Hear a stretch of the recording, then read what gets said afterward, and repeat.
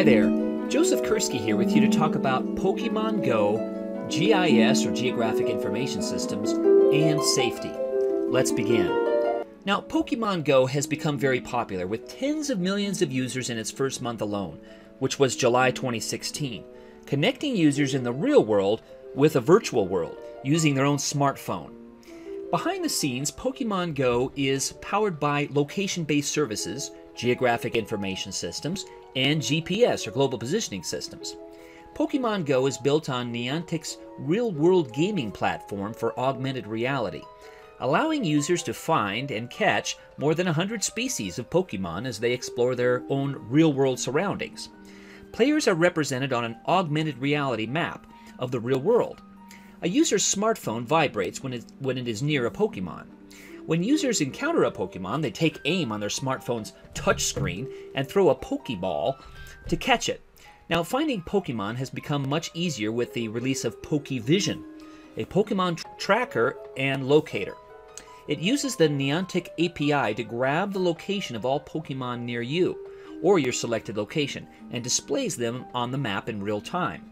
Now, this is intriguing to me as a GIS professional for several reasons. First, Pokemon uses map tiles and geocoding services from Esri, Environmental Systems Research Institute. It is already the most popular map that uses Esri technology, which makes sense because it is aimed at the general public rather than GIS professionals. Second, the game encourages users to explore the cities and towns where they live to capture the Pokemons. As an outdoor education advocate, I'm very glad that people are using the game as an excuse to get outside and explore, become active.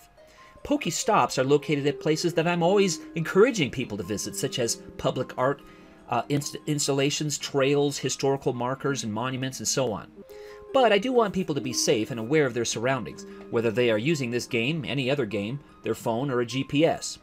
Third, as we discuss frequently in the Spatial Reserves blog, and in our book associated with the blog, Pokemon Go is helping people think about the privacy and safety implications of location-based services, including games. For example, Chai Smith created a crowdsourcing story map for users to share safety tips. Now, as we discuss in this blog and in our book, location-based services are powerful, engaging, useful, and they need to be used with care.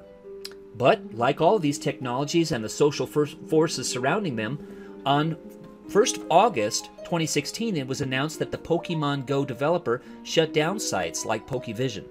Keep checking this blog and this video channel for updates. Thanks, and get out there and explore the world.